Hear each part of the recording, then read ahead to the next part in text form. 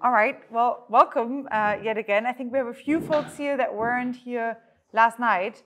For those of you who may not know me, I'm Allison. I'm the CEO of Foresight, which is a nonprofit organization to advance specifically undervalued science and technology. And we focus on frontier biotechnology, neurotechnology, nanotechnology, AI, and space. And so we have relatively similar programs across all of these different verticals. You're obviously in the nanotechnology category here right now. But we have these three different approaches for how to advance these technologies. One is we fund grants, fellowships, prizes, you name it. The second one is that we do a lot of field building. So you're in the field building kind of part of this, which is workshops. We have these festivals at the end of the year where we bring together all tracks. We have these virtual seminars and so forth. And then we also map paths for progress that kind of is our North Star for where we want to go with these technologies. And so, if you're interested in any of this, please do talk to me. But it's been quite a long journey. We were founded in 1986. And since then, there've been really wonderful projects coming out of this community. If you're ever interested in any of the case studies, please do let me know. There's a few really wonderful ones. Obviously, I think the one that is most known to people here is that Fraser Stoddard, who won our Feynman Prize in 2007, then later on went to be co-awarded the Nobel Prize for some of the work that was building up on the earlier work for the Feynman Prize. So I think we're relatively good at spotting talent early. The Feynman Prizes had just closed for this year, but they're going to be open again for the next year's nomination in case you want to nominate a colleague. But yeah, there's a bunch of case studies out there across different tracks. If you're interested, please do talk to me. But we're here kind of partly in the nanotechnology track to discuss some of the questions that Eric laid out yesterday in terms of his vision of why don't we have nanotechnology that can restore the climate, heal humans, create material abundance, and help settle space. And I think part of that is really that we don't really have the institutional landscape or a good scientific supportive ecosystem that can build these technologies well. I think we tried in the past, and Eric mentioned the NNI yesterday. It's been proven quite difficult to get the institutional buy-in, and so we really want to change this. And so at Foresight, we have these different ways of how we're trying to go about this. One is we have the seminar series, and Lydia, I think, already mentioned it. If you're interested, for example, in presenting your work in a longer time block, these seminars are about an hour long. They're virtual. Many people are already in that group. Many people have presented their work. Not everyone here, though. And so if you want a longer kind of time to present your work to a kind of selected set of seminar members, but then also to be published on YouTube to our wider community, do please let us know. We're going to keep all talks very short today, 7 minutes, 3 minutes Q&A. But if you ever want a longer time to really present your work to this group and to the wider Foresight audience, please do let us know. Second one is we have the fellowship. We have a few fellows from this year here, and even a few of our fellow alums. That's really exciting. Yoning, you're up here, so this is a mix between fellow alums and a few of our current fellows. So thanks a lot to our fellows that come here. It's our 7th year in the fellowship now, and there's different tracks, again, across different technologies, and then they also mix. And so the fellowship has been my favorite part, I think, of Foresight, or the one that makes me most excited about the future, because it's awesome what you guys are building. And then finally, you're here in a workshop. So this is the nanotechnology workshop series that we have.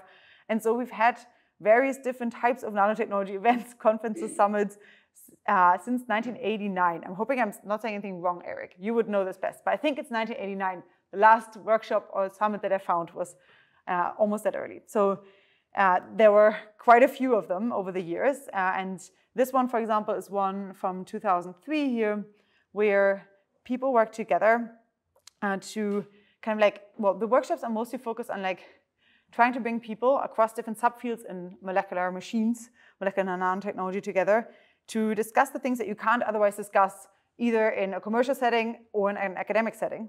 And so we're really trying to create this third space where we open up a little bit the opportunity space to think more long-term. What are the long-term goals in the field that you guys want to be working towards? And so at the last one that we had last year, where a few of you, who was here last year? The last year's workshop? Okay, a few of you. Well, Ted co-authored this fantastic report. If you're interested, the topic was really try to design a few architectures for molecular 3D printers. And we had a molecular breadboard, molecular Legos, and there's a lot more out here. If you're interested in actually diving deep into some of the structures discussed, there's a lot here in the workshop report. I'm not going to bore you with that now. That is from the last workshop, but I think it ties in well with why we're having this workshop today, which is that there's always amazing ideas that come out of these workshops, but it's actually quite difficult without like, as driving force to afterwards get people incentivized to continue that work. And especially to like scale that work up into some of the project ideas that are often generated at these workshops. And so I think part of the fact is that just, you guys are working in somewhat interdisciplinary fields. There's protein engineering, DNA, nanotech, AFM, STM, there's molecular modeling and design. There's like various different subfields that have to come together for these long-term visions of nanotechnology to work, or at least like some of them could be building blocks for that. And it's difficult to kind of coordinate that and get it into some kind of like a common shared vision for the field. And so that's why we were very happy to reconnect with Jeremy over the last year, because he's trying to do just that. And so this kind of like workshop throughout the next few days, we'll be trying to work a bit more on like what would a common vision for that field look like, where all of you guys' work is kind of represented as different building blocks of this longer term vision. And Jeremy will tell you a little bit more about what that means in a second. I'm mostly here now to tell you about how we're going to do this and what this workshop is going to look like.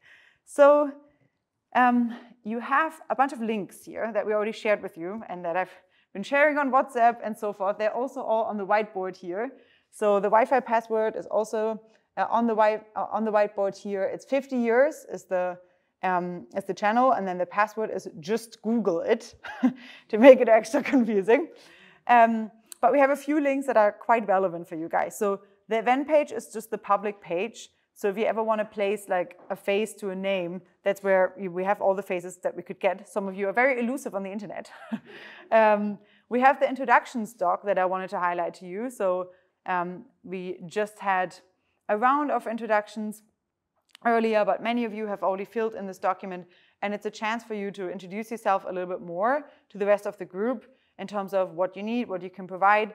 And these documents are really useful. Like sometimes I see people online in them years after the workshop and they're still editing their bio.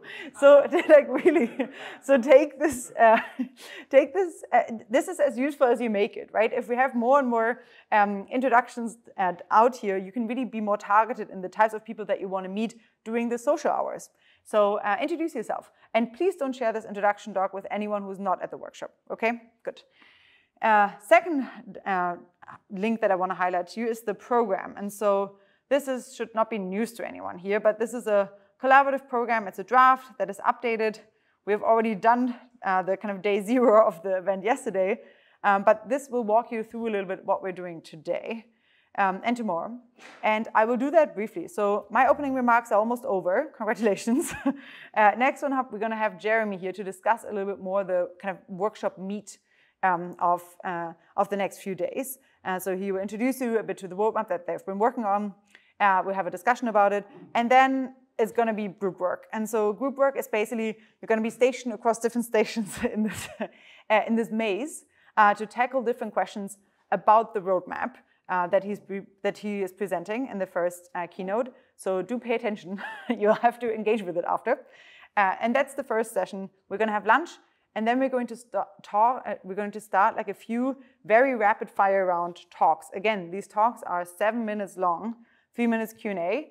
The first one is on the category of design and simulation. So these are all the categories that are following now. They're all categories that are relevant for the roadmap. Obviously, they're not exhaustive, but these are at least like big components of the roadmap. And so we're going to have talks on design and simulation first. So which better design and simulation tools do we need to build for the field to progress? And then we're going to have a workshop on this where each of you gets to contribute a bit in terms of like, okay, what design and simulation tools would you actually like to have? If this field goes well, like, where are current bottlenecks? What would you rather, what would you want to do better in terms of design and simulation? Then we're going to have talks on atomically precise construction and assembly. And we again have a workshop where all of you get to engage with that topic and like get to make requests and like requests for specific capabilities that you want in the next few years from that field that are relevant for the roadmap. And then we're going to vote on a few of these, like short select them, and you have a bit more time to actually like engage with them a bit more meaningfully and deeply. That's day 1, and then we're going to have dinner and drinks here, and that usually escalates outward.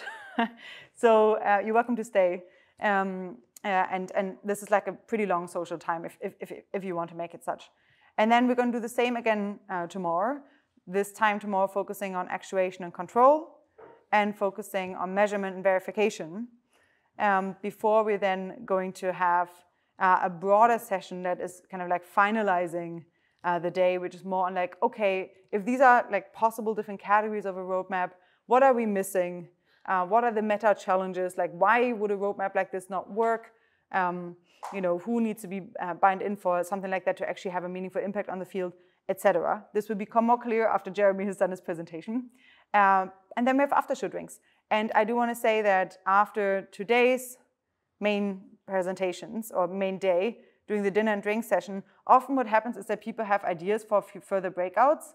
And so we have a whiteboard where you can fill something in. And so if you want to present on something, if you want to onboard people to something, if you want to demo a tool or whatever it might be, just put your name either here on the program doc or find me, or there will be a section here on the whiteboard where you can fill it in. But think about, is there anything that you want to share with the rest of the workshop that isn't on the program yet? Okay, there's plenty of time to do that. We're ending at 5, so people should still be alert. Okay, well, that's all from me, almost. There is the WhatsApp chat for any questions. Most of you are already in there, which is great. And that's for you guys to also share projects, resources, research that you've done that's relevant for the workshop. So feel free to like share any conferences that you're hosting, any research that you publish that is relevant for this. Those kind of like WhatsApp chats also usually exist for like years afterwards, and people use them quite liberally to like share and coordinate on shared interests. Okay, last but not least, a few words on goals. So there are like 3 goals, I guess. The lowest hanging fruit is you walk out of here after the next 2 days, and you have garnered a new idea, an inspiration for your work. That's great. We should all be able to do that. The medium one is like actually have made new connections for future research collaborations. And oftentimes, you know, like years later when we check in, they've actually flourished, and that's fantastic. It sometimes takes a bit more than a year. And then the highest hanging fruit is really incubate a roadmap for these functional nanomachines that would help advance the entire field. So help us help you further on to like communicate your guys' vision in a more, in a more kind of like shared format. And then how we have the introduction stock. That's for you all to facilitate networking. For the rest of the day, let's focus really on the topics at hand here. I know that you all wear certain different hats, but let's try to kind of like think of ourselves as a team pulling on the kind of like same strang or on the same, trying to work towards the same goals. Think about how you can help others and think outside the box. So apart from the talks, the event is Chatham House rule. Everyone knows what Chatham House rule is. You can speak about ideas but not attribute them to a specific person at the workshop without their explicit consent. So you can share ideas after the workshop broadly with others, but don't attribute them to anyone specifically at the event unless they've given you their explicit consent. And that's to allow you to experiment with ideas. So you can be a bit speculative here, but please stay within the bounds of science and the laws of physics. We're not going to invent time travel this weekend, but it's to give you a little bit more space for creativity, okay? And then there is potential follow-on support for those of you who are interested in actually contributing something afterwards. And so please take this as seriously as you want it. And please try to think about what might your contributions look like. Okay, cool. Well, that's all for me.